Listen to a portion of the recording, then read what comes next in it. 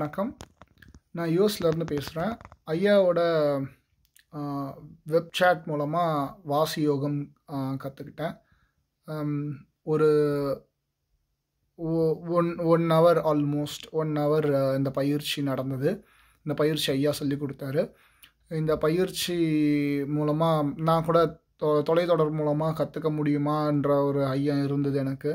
So இதை கற்றுக் கொடுத்தாரு.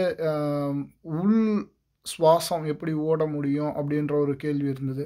இந்த உள் சுவாசம் ஓட்டுறது எப்படின்ற கேள்விக்கு பதில் இன்னைக்கு கிடச்சிது. ஸோ உள் சுவாசம் என்னாலே எனக்குள்ளே ஓட்டி பார்க்க முடிஞ்சுது. ஸோ அது ஒரு வியப்பு.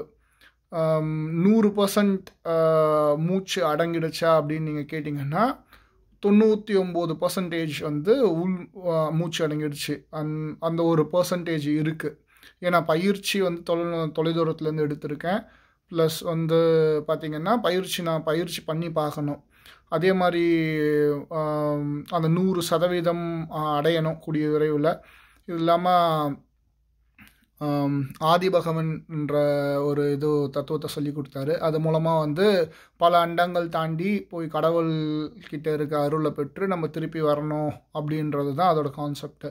ஸோ அதோட விஷயங்களையும் ஆத்மார்த்தமாக உள்ளே உணர முடிஞ்சுது. ஸோ அந்த ஒலி முக்கியமான ஓம்ன்ற ஒலி, அந்த ஓம்ன்ற ஒலி எடுக்கும் போது சுவாசம் அறவே அப்படியே நிற்குது. உள்மூச்சு மட்டும்தான் எடுக்குது. நீங்களாக மூச்சு விடணும் அப்படின்ற இன்டென்ஷனலில் விட்டால் மட்டும்தான் அந்த மூச்சோட சத்தமோ இல்லை அந்த வேகமோ வெளில வருது. அப்படி இல்லைன்னா நீங்கள் ஆஸ் யூஷுவல் இருக்கிற மாதிரியே இருக்குது, ஆனால் மூச்சு ஓட மாட்டுது.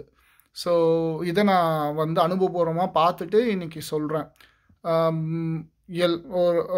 நிறைய வீடியோ பதிவுகள்லாம் கொண்டிருப்போம். ஸோ எல்லாருமே ஒரு பேருக்கு சொல்கிற விஷயங்கள்ன்ற மாதிரி நினைக்க வேண்டாம்.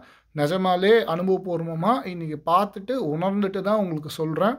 கண்டிப்பாக இந்த பயிற்சியை அனைவரும் மேற்கொள்ளணும்.